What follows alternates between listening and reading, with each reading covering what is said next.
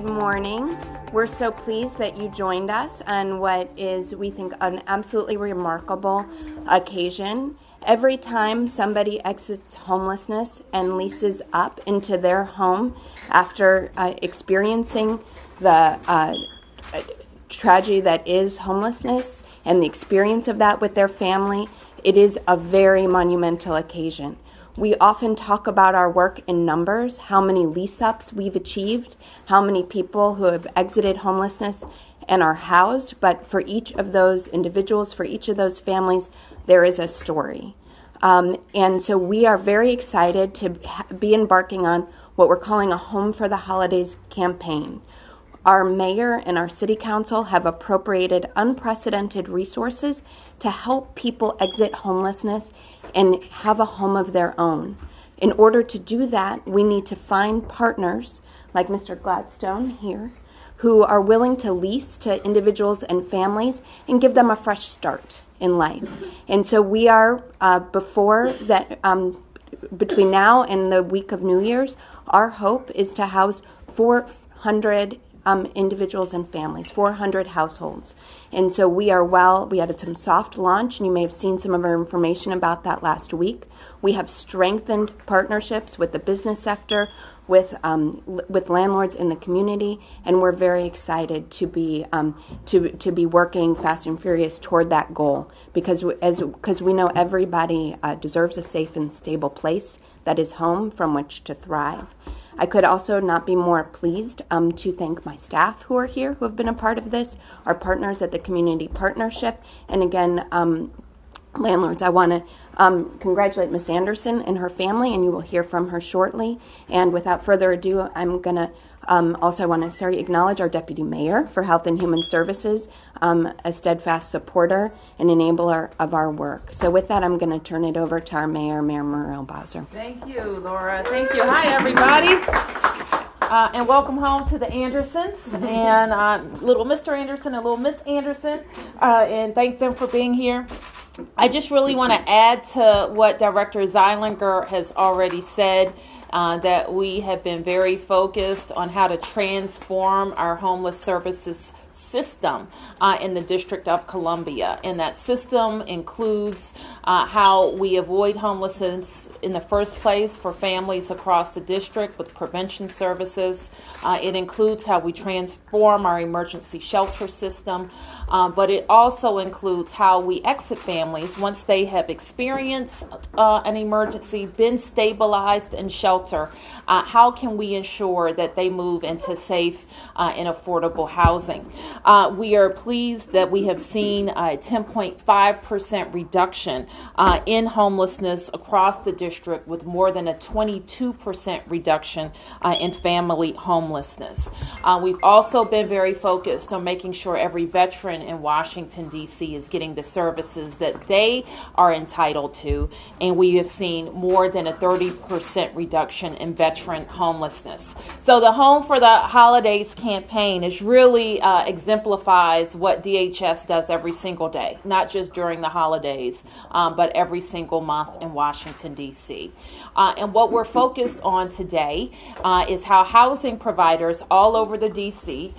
Can work with us to make sure that qualified families, deserving families, are getting a good look by our housing providers. And that's what Mr. Gladstone has done. You may recall just a few weeks back, we also launched a new fund that would be a public-private fund established to give landlords even more assurance that working with families who are exiting homelessness in D.C. Would be a very good thing for their business as well. So that's what we're here to celebrate. Ms. Anderson's lease signing will make 72, which means we have 300 more to go.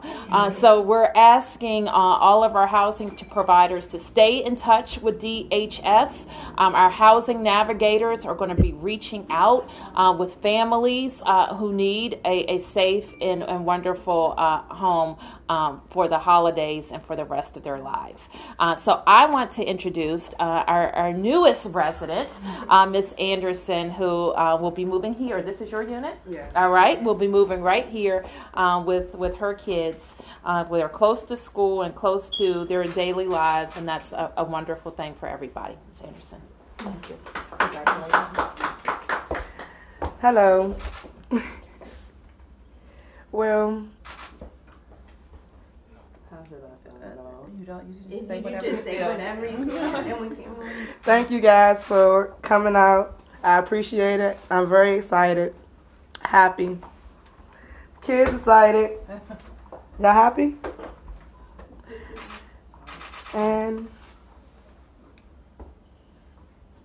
I'm kind of shocked and like nervous right now. Okay, so why So don't it's we can invite Mr. Gladstone up. Okay. And then after it's over, if anybody wants to take a look or ask questions, they can do it then. Mr. Gladstone. Great to meet you. Good morning. We applaud the mayor and her administration for placing focus and emphasis on the dire need for housing. So on behalf of Gainesville Street LLC and its owners, Saeed and Muntan Tahar, we are happy to partner with you, Mayor Bowser, in providing affordable housing to city residents. We're aware of the shortages, especially to the indigent, and we wanted to do our part in curing some of the needs. I call on other landlords who are considering the same to take a bold step forward and make a difference in the lives of individuals and families across this city. By joining hands and hearts, we can work together for endless possibilities. Thank you. Thank you. Thank you so much for that. And thank you as well to the property owners for your partnership. Any landlord who is interested in partnering with us, which should be all people who have vacancies and want to give a fresh start to individuals and families, can just email us at homefortheholidays@dc.gov, or you can also go to the DHS website at dhs.gov, and there is a link right there to our Home for the Holidays campaign. So thank you so much. I think at this point we're going to go ahead and sign the lease, which Then will we'll take questions. and then yes.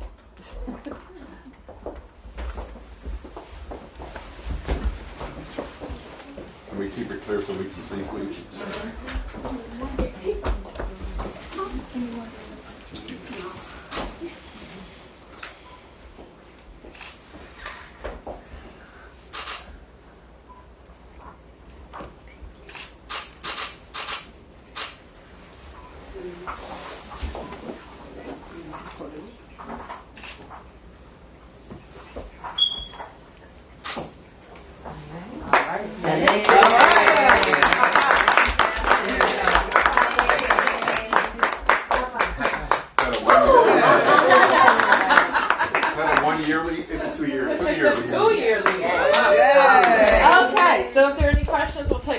And then I'll be available for other questions. Yes, Tom.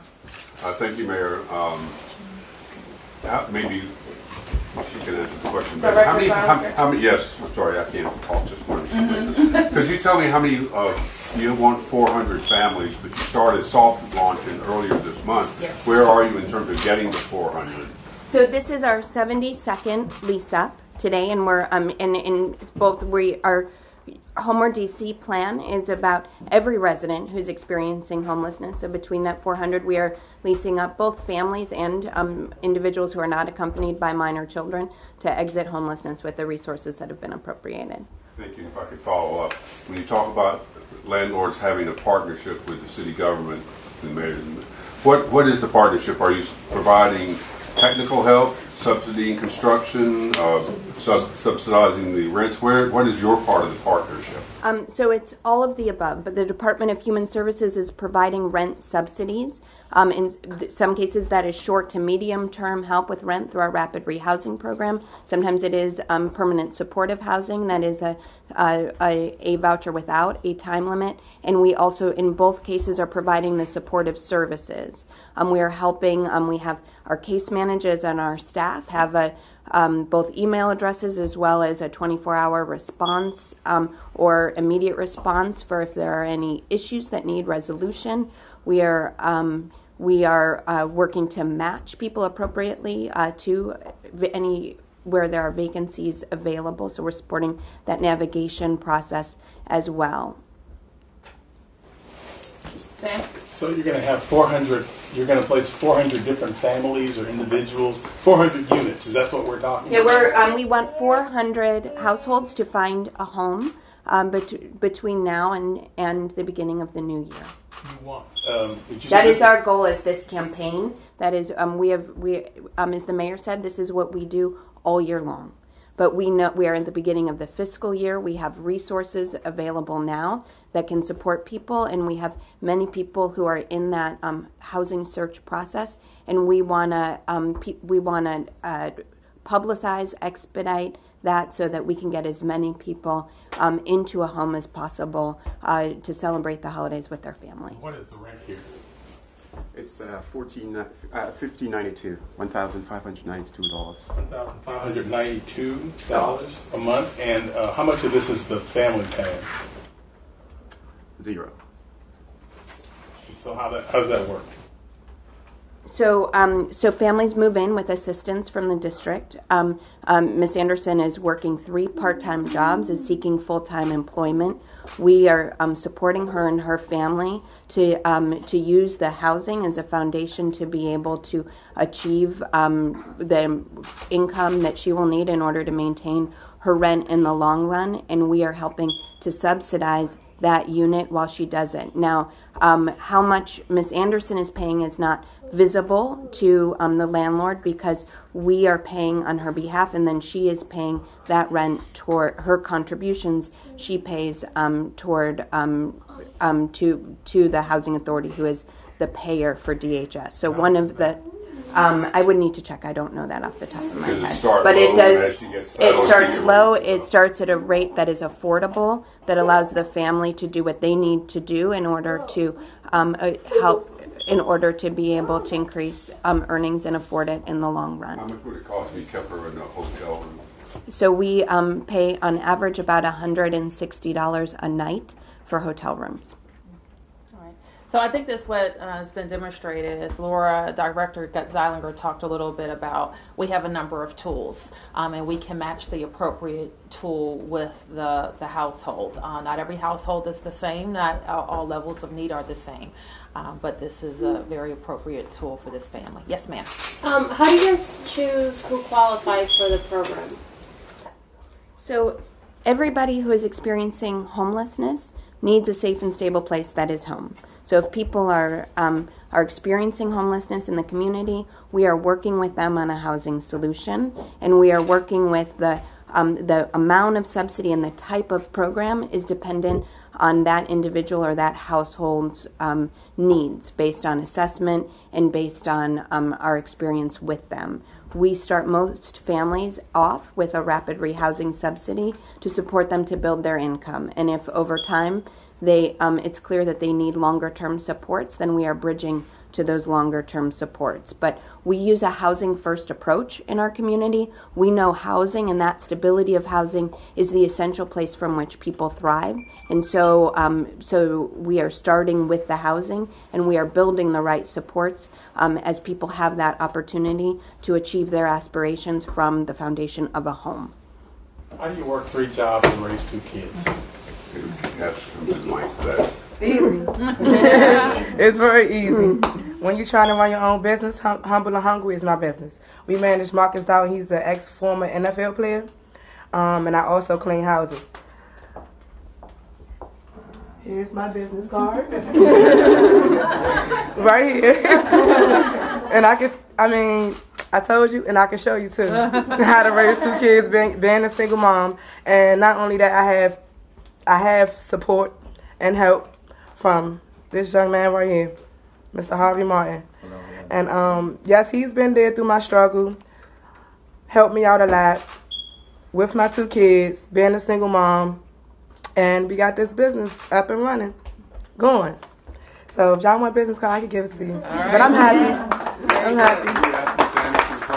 How did you, if you feel like saying, how did you happen to be in such need for housing? Were you homeless? Were you just on the street? It's a very difficult problem for everyone. I became homeless after I had my first child. And I stayed in the DC General. That didn't work out. Went back to my mom's house. That didn't work out. And I was just couch surfing, going from house to house, house to house. And I ran across him, Mr. Harvey Martin, and he changed my life. He showed me different ways to go in life, positive, you know, and I can honestly say I appreciate him very much. And I thank y'all. Thank you. Thank you, everybody. So, Mayor, one final question. In your press release, you said that there were 7,000 homeless people in D.C. I mean, and this was 400. I don't know. Making a dent, I mean, how's it going? How would you assess this? Well, I started out my remarks saying how our efforts over the last 3 years is changing things. We've seen numbers go down in terms of people coming in, homeless families coming into the system because prevention services are working. We've seen the numbers of veterans, more veterans housed, and that's significant. And we're also seeing the numbers of individuals experiencing homelessness go down. So in every category, we're making progress. It is stubborn, however, and we know with a city with increasing housing costs, we also have to work on creating more affordable housing and working with our private sector community to make that housing available for people who are exiting homelessness with the assistance of the city. And so that's why we're here. Supposedly the economy is doing better. Are you seeing that here? The results of that in terms of decreasing homelessness, is that affecting the homeless picture in D.C.? Well, Sam, anytime people have more jobs and more income, they are better able to support their families. That's why we've worked a lot on the income side. You may recall that when I became mayor, we had 6,000 families that were facing the TANF cliff, which would mean they would get absolutely no assistance. In our first year, we delayed it. In our second year, we delayed that cliff. And in our third year, we reformed the system and we got rid of the cliff. So we have more families who will be able to focus, as you heard Director Zeilinger talk about, on training and on finding better jobs, and that's key. 2 years ago, we also increased the minimum wage in the district. So by the year 2020, families will be at $15 an hour. We're also focused on getting our residents in the types of jobs that pay sustainable incomes. That's why we created the Infrastructure Academy, where a person can average $45,000 a year in an infrastructure job in the city. So yes, our economy is good, but it's not good for everybody. And that's why we focused on the 3 programs I just mentioned. Mayor, do you want to take one moment and give another plug against the federal tax reform bill that's going to cut housing assistance? Yeah, we talked last week, and we're going to be talking more as we see the Senate bill shape up. We know members of the Congress already approved what we think is a devastating House bill, including members of the DMV delegation who would be really hurt. Their folks in Northern Virginia would really suffer under this bill. So now we have to focus on the Senate and making sure the Senate doesn't do it. In particular, we've talked about private activity bonds, Tom, that support low-income tax credits, that support historic tax credits, and industrial revenue bonds. All of those tools, they're private sector tools that matched with our funding in the Housing Production Trust Fund has since 2010 helped create 9,000 units of affordable housing. It would be a devastating blow to our efforts. In short, the best way to think about it is the $100 million that we put in the Housing Production Trust Fund is leveraged by a lot of private sector dollars that would be wiped out by this deal. Thank you. Bill. Thank you, everybody. Thank you. So much.